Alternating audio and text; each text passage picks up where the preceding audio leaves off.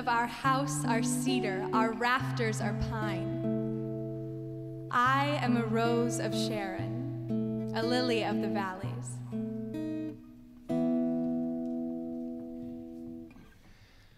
As a lily among brambles, so is my love among the young women. As an apple tree among the trees of the forest,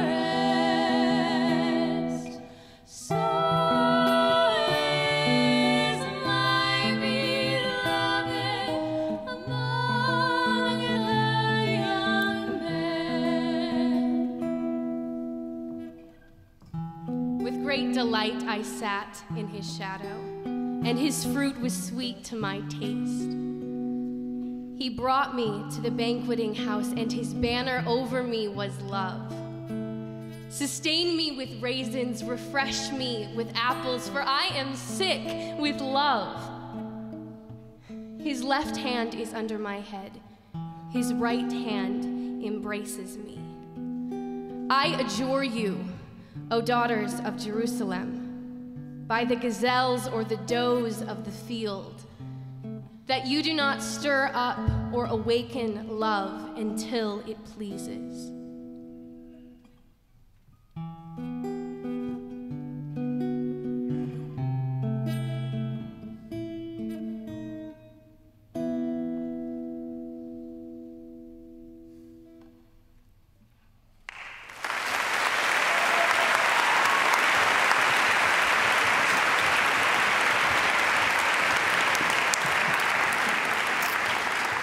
Yeah, we're so grateful for that. Original compositions, just setting the whole scene for us in the Song of Songs. I wonder if you knew this or not, but from the time of the early church fathers and then on through the Middle Ages, the Song of Songs was far and away one of the most popular books in the church. It was a book as much or more than any other book in the Bible that pastors were preaching about, that scholars were commenting on. Why do you think that was? Well, maybe because it's about sex, if that's what you're thinking, and that might be right. But I wonder if something deeper is also at work, that we were made to be lovers, and that this book is intended to awaken a desire for intimacy. And this is what people were drawn to, that there's an awakening of love and affection that really ultimately can only be satisfied by a personal relationship with the living God. This is why Christians have loved this book over the centuries and why we need to read it today. It occurs to me that, spiritually speaking, many of us live as if we were single most of the time, rather than married. You see, once you're married, you always have to give some consideration to the other person. You have to coordinate schedules, think about things that you're going to do together and how they fit together. But if you're single, you have so much more control over your time, your money, your decisions in life, both big and small. And unfortunately, that's the way many of us operate spiritually. Occasionally, we remember that we are betrothed to Jesus Christ, the bridegroom of heaven. But much of the time, we're too busy with our own agenda to make much time for Jesus. It's a little bit like that guy or that girl on your floor who tells you they're too busy with their studies to have a girlfriend or boyfriend. There's somebody like that on most floors, I think. Jesus is crying out to us for a closer connection. When St. Augustine finally realized this, he lamented all of the time that he had wasted by living for himself. You probably know the quotation, "Late have I loved you, beauty so ancient and new. Late have I loved you." You see, faith in Christ came later for Augustine, but it didn't come too late. And as he looked back, he realized that Jesus had been pursuing him all along, and that this was the love that he had been waiting for all his life. You called, you shouted, you broke through my deafness, you banished my blindness, you lavished your fragrance, and now I pant for you. I tasted you, and I hunger and thirst. It's a kind of language Augustine may well have been drawing from the imagery of the Song of Solomon. I wonder, can you relate even a little bit to Augustine's spiritual passion? Part of my reason for asking is because I believe that a desire for loving intimacy with Jesus Christ is one of the best indicators of our overall spiritual health.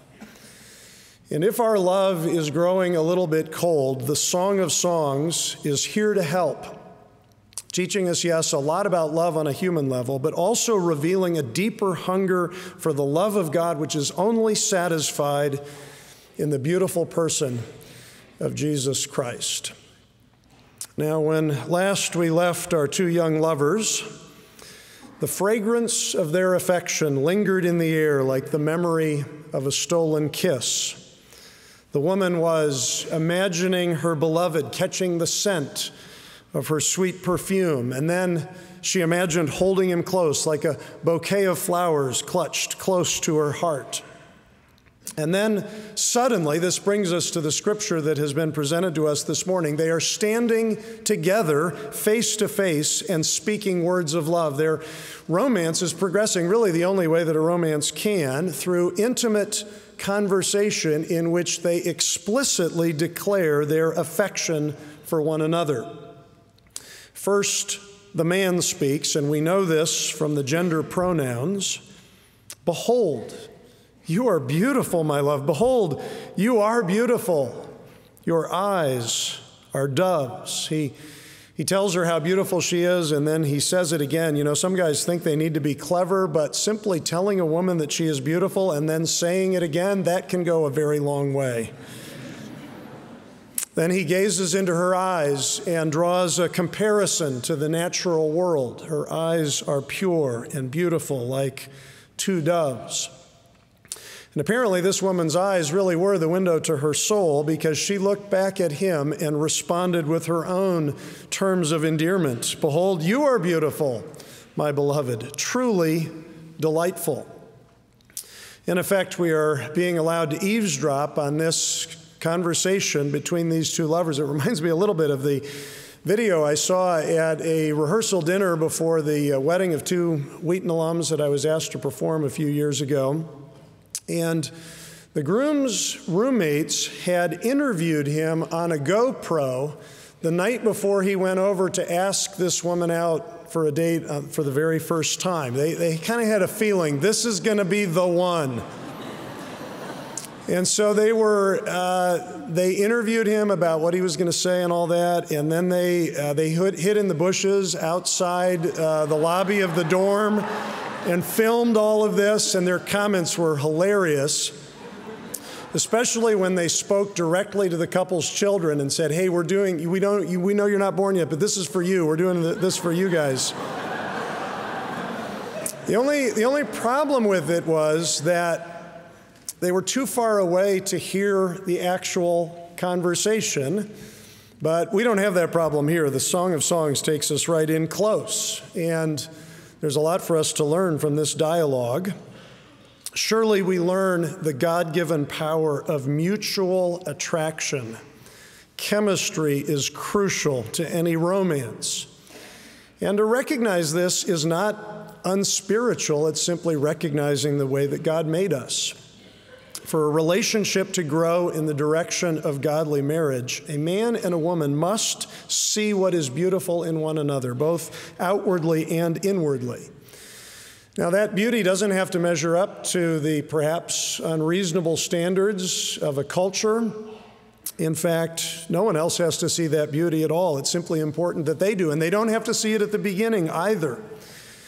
In fact, sometimes this kind of connection can even come as an answer to prayer. I've known this in pastoral ministry. Lord, A man might say, I see the possibility for a relationship here. Give me the eyes to see her true beauty. But in the end, one way or another, physical attraction and sexual desire are essential to a healthy marriage. We also learn how important it is for lovers to declare their affections.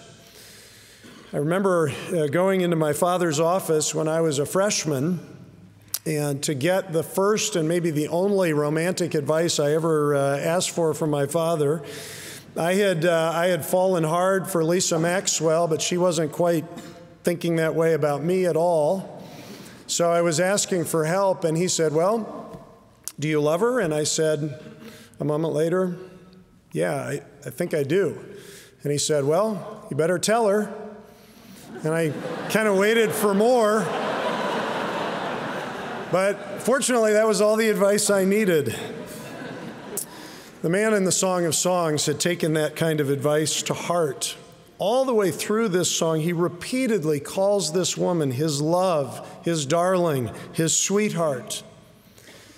And she needs to hear that because she is vulnerable to an old insecurity. Maybe you remember this from last time. Sometimes she finds it hard to believe that she is beautiful.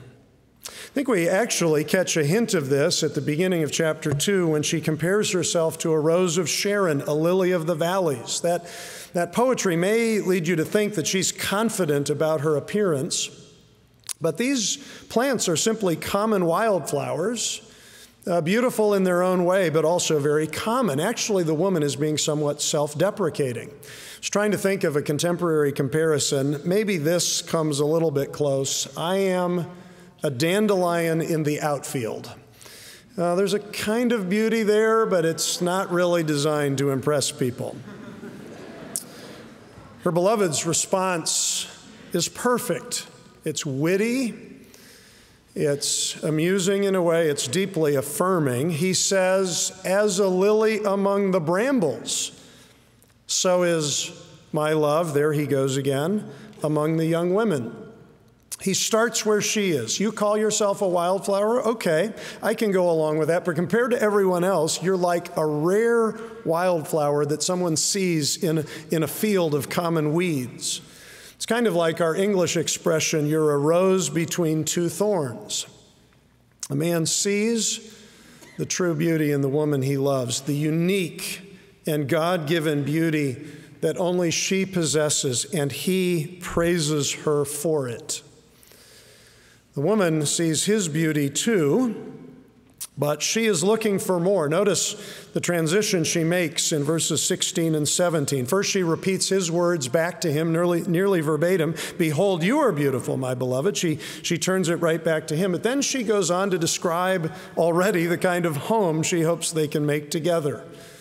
She's talking in verse 17 about the beams and rafters of their house. And I know at this point, some guys are probably thinking, this is kind of what's wrong with a lot of young women. You ask them out for a date and they start planning what kind of house you're going to live in. I mean, couldn't we agree on it as a campus that a date is just a date, not a marriage proposal?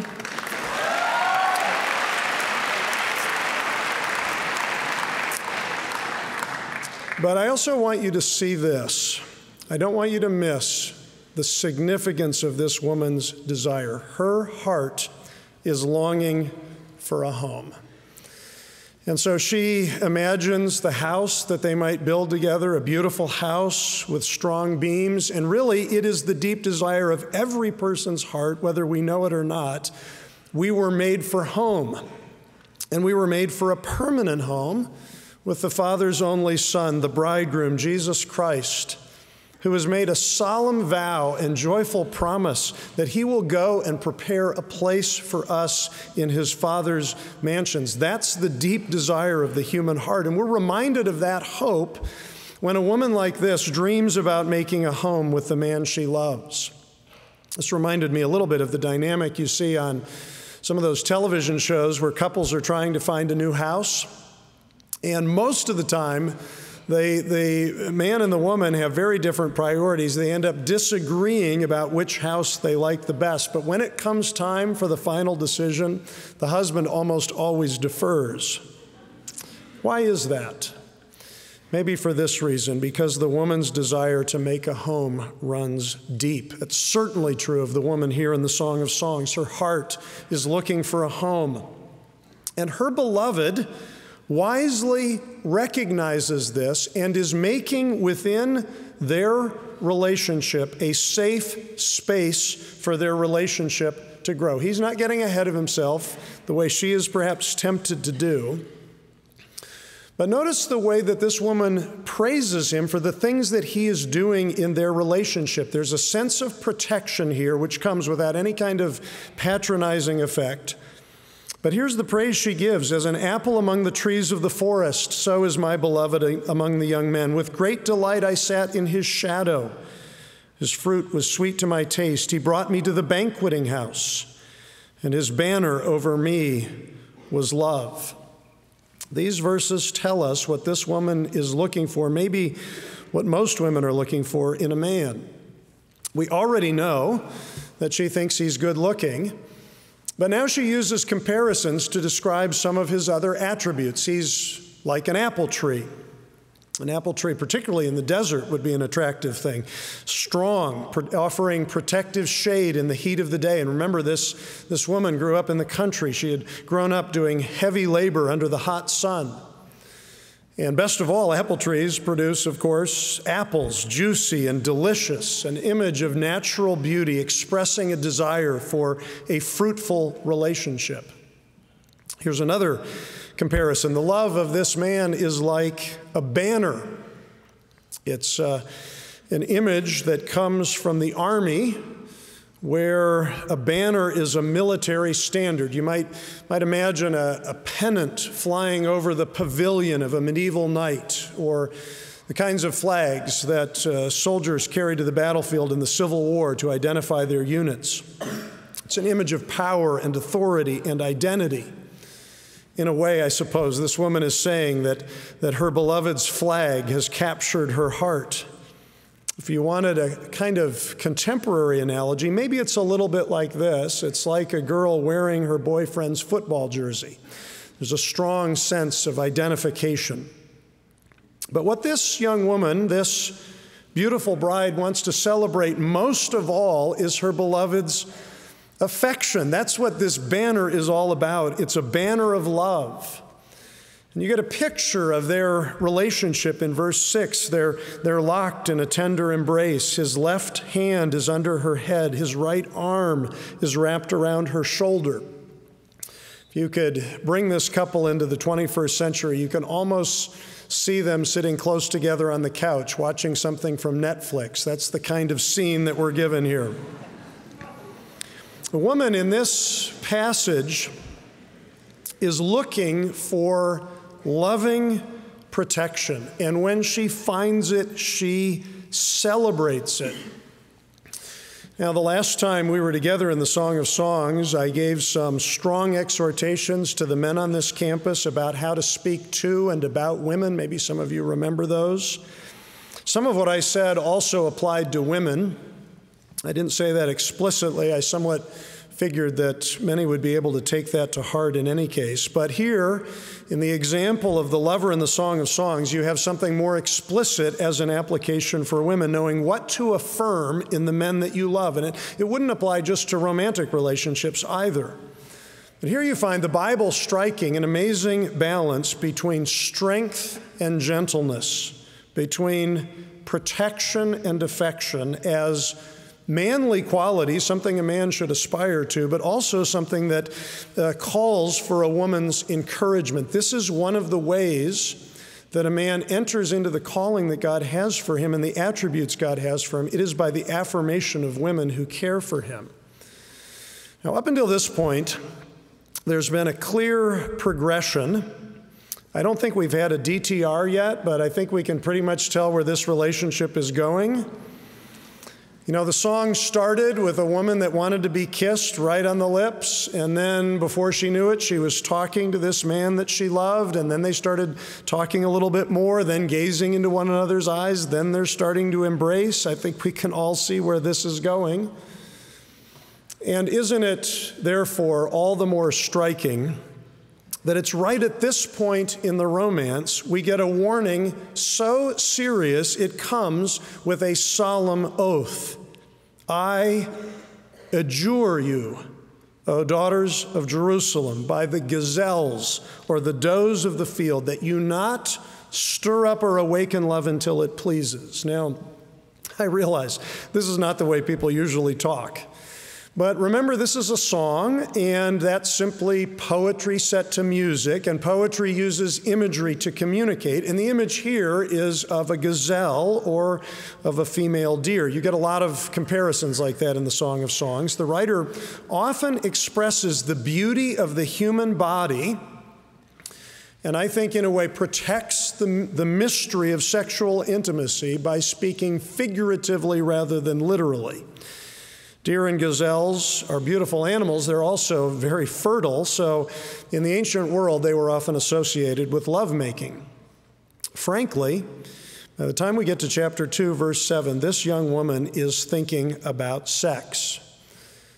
But believe it or not, she is also thinking about God, which is what we ought to have in mind whenever we are thinking about sex. Now, I say she's thinking about God because the sounds of these Hebrew words for gazelles and for does of the field are very close to the divine names, the Lord of hosts and God Almighty. I don't think anyone reading this or hearing this in a Hebrew culture would have missed the connection. There's a kind of double meaning here. Yes, the gazelles and does of the field, but also God Almighty, the Lord of hosts. She is saying something so important that at this point in the song, she wants to call God himself as her witness. So what is it that she wants to say? Well, she's speaking to the daughters of Jerusalem, her bridesmaids, so to speak, and she wants to give them some advice. And it goes something like this. Girlfriend, you do not want to get this hungry for a man until the time is right. That's what she's saying. Now, part of this point here of awakening, it's, sexual desire is like a sleeping lion. There are a lot of times it is better left alone. And somehow it seems significant to me that the person giving us this advice is young and beautiful and anticipating her wedding night. You get similar advice to this in the Proverbs where Solomon speaks to his son. It's kind of what you expect a father to say to a son. But here is a bride on the eve of her wedding, and she wants to say something very serious to her friends and to us. She is not just saying no, she is saying yes, but she is saying yes with the right person at the right time. This is God's wisdom for us from the Song of Songs. Sexual intimacy is one of the most powerful gifts that God ever created, which of course means that it is also very dangerous, something to be careful with. And this woman wants us to know that. True love really does wait.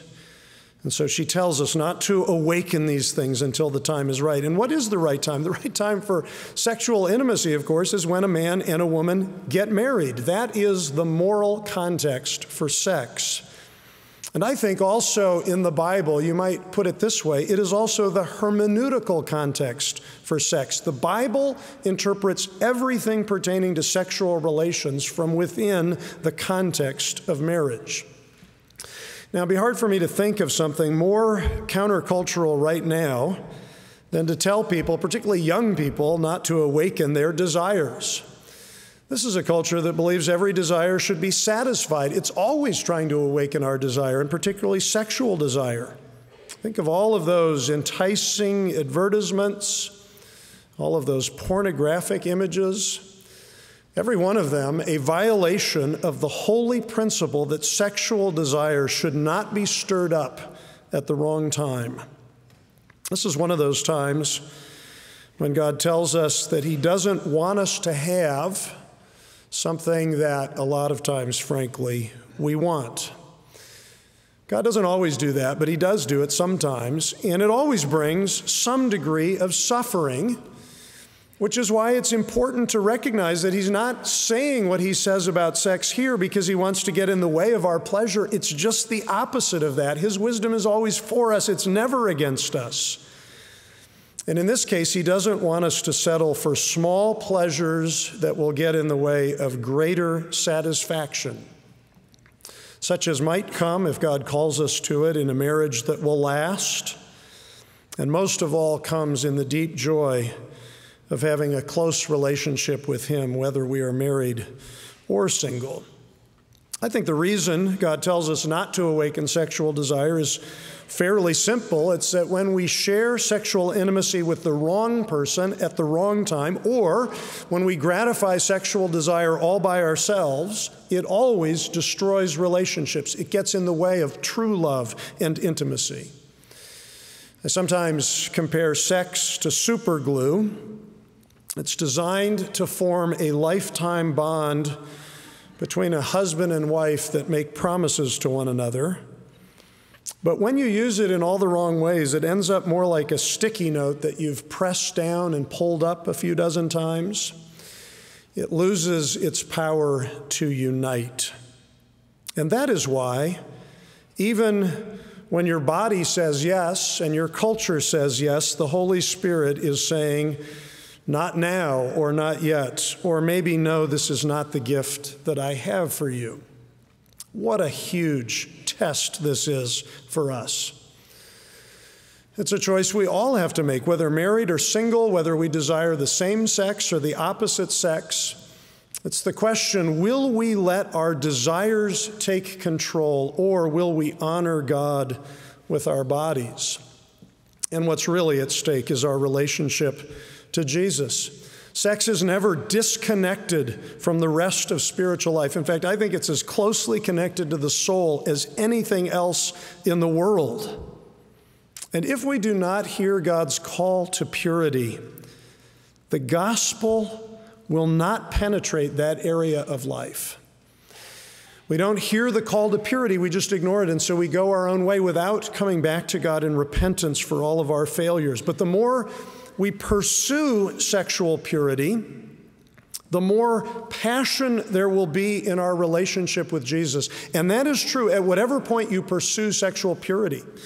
Even if you've gone in the wrong direction sexually in all kinds of ways, the moment that you choose to pursue sexual purity, that is a moment when there is an opportunity for your passion for Jesus to grow. I like the way Elizabeth Elliot thought about this issue. She said, when obedience to God contradicts what I think will give me pleasure, let me ask myself this question: do I love him? Let me say that again. When obedience to God contradicts what I think will give me pleasure, let me ask myself if I really do love Jesus. This book of the Song of Songs is for lovers. It's not just in human relationships, but also in our relationship to God. That's the deep mystery this book is pointing us towards. And the passion that we see in this lover and this beloved, that this passion that they are protecting with their purity, it calls us to fall deeper in love with Jesus. To draw the analogy, not as a kind of allegory, but simply as an analogy. He's the apple tree of salvation. He's the source of rest and refreshment. His banner over us is love. It's a banner that bears the emblem of the cross where he died for our sins, including all of our sexual sins. Jesus is inviting us into his banqueting house. Indeed, he'll do it tonight at All School Communion, where bread and wine will be food for your soul. And what Jesus wants in return for that grace, is all of our love and all of ourselves, including that part of self which is sexual. And that's why the people of God have turned to this book for help again and again over the centuries. We know that Jesus is calling us to a deeper love. And let's come to him as we close with the prayer that Augustine once prayed. Lord, we cannot measure our love to know how much it falls short. but let our souls hasten to your embrace and never be turned away until we are hidden in the secret shelter of your presence. It's in Jesus' name that we pray. Amen.